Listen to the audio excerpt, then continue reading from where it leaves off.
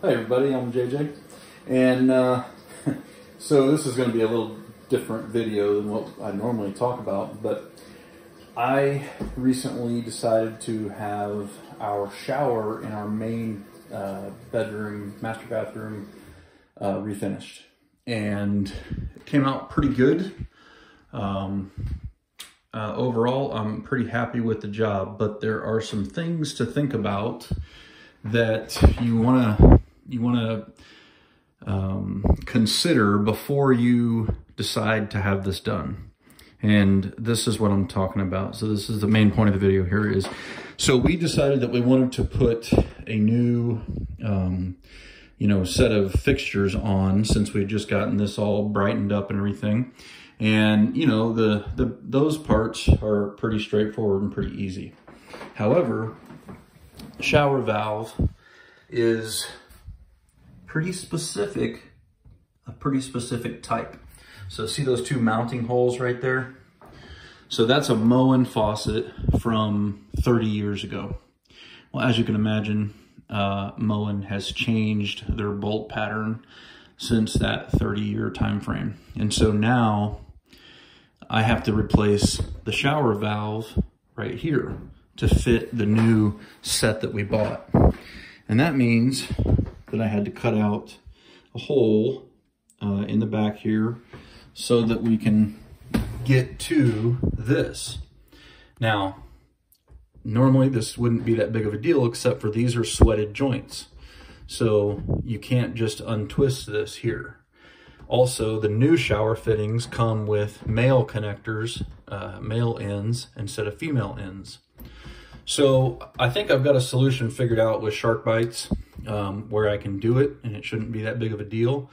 But it turned into a pretty big project, and I've got a little panel that I can put over here and all that kind of stuff. So that won't be that big of a deal.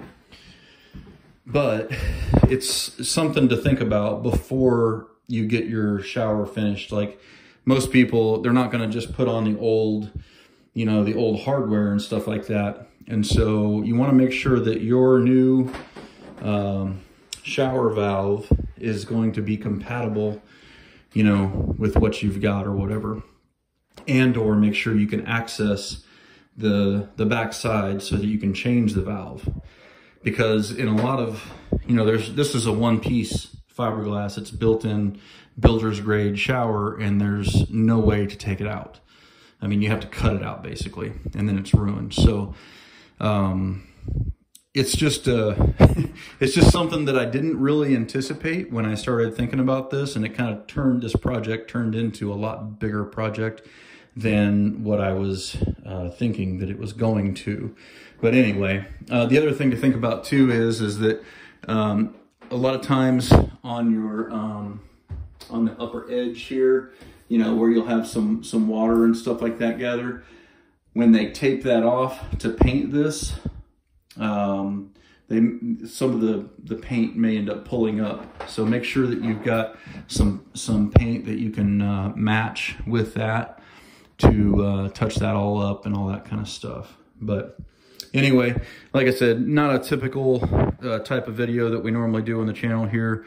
But I thought that it might save some people some hassle, just to give them a couple of things to think about if you're going to refinish your shower, which I do recommend. It did a good job. It's a nice smooth surface. It's going to clean up a lot better than the old fiberglass because it was starting to get kind of etched where it wouldn't clean up real good.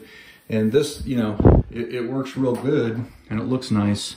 But if you're going to put new fixtures on, make sure that you figure that out and make sure that you've, got access to it. Because if you didn't, we were lucky that we have access to it.